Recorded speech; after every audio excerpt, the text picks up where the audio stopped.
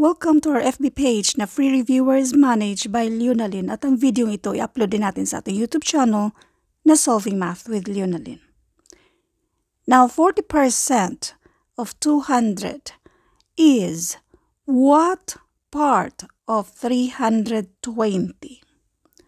Marami na tayong mga na-upload regarding dito sa mga percentage na pwede nyong i-search sa ating YouTube channel na pwede nyong i-search ganito, percentage, tapos idugtong lang yung Leonalyn para mas madaling ma-sort out yung dati na nating na-upload regarding dito.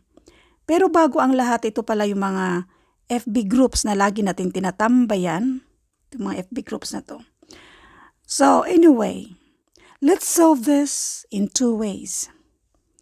40%. Doon na tayo sa decimal, 0.4. Ang of, laging tandaan, multiplication yan siya. Itong 200 kopyahin lang yan. At yung is, equal yan siya. Now, what part, depende kung anong gusto niyong variables, pwedeng x, pwedeng a, b, c. Gusto ko lang letter p. Then, ang of ulit, multiplication at kopyahin si 320. So, yan na yung equation sa problem na ito. Now, isolve muna natin until na ma-isolate natin yung letter P. 0.4 times 200. Ganito lang yan. Yung decimal, isa lang naman yan siya. So, mag-cancel ka ng isang 0. So, ang matitira na lang natin dyan ay 4 at yung 20. So, yan lang ang multiply natin.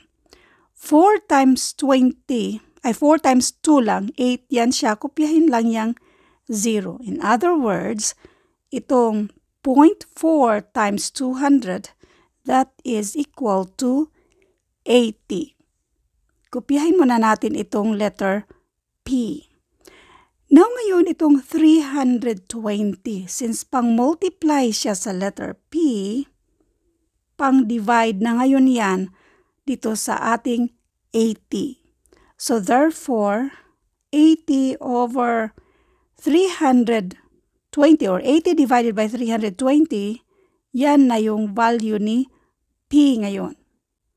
Now, maraming paraan kung paano natin ito isolve. Pwedeng i-divide lang or hanapan ng greatest common factor. Since mayroon tayong 80 over 320 ito, no? Since mayroon tayong isang 0 sa taas, isang 0 sa baba, pwede mo nang i-cancel yan siya. Pareho lang yan. Then, ang greatest common factor dito sa dalawa ay 8. So, 8 divided by 8 and that is 1. 32 divided by 8 and this is 4. Bali, ang sagot dito ay 1/4 or kung fraction yan siya at kung decimal naman ang gusto nyo, this is equal to 0.25. Otherwise, kung gusto nyo isa-isahin ito, isa-isahin natin. 80 divided by 320. So, hindi tayo maka-divide. Dagdagan natin ng isang 0, pero bago yan, yung decimal, i-align natin sa taas. So, isang 0. Yung 800, ilang 320 yan siya? Dalawa. So, 320 times 2, and this is 640. I-minus natin yan, 800 minus 640, this is 160. Magdagdag pa tayo ng isa pang 0, 1,600 divided by 320 and that is 5. At kung i-multiply natin yan, 1,600 din siya, 0 na yan. So, this is 0.25.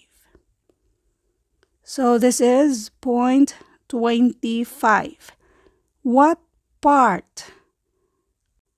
Kung percentage ito, i-move lang natin yung decimal going to the right side twice at lagyan ng percent sign. So this is 25%.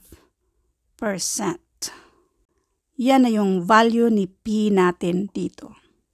Now, yung isa pang paraan ay yung mismong formula, yung mismong triangle na letter P, R, B.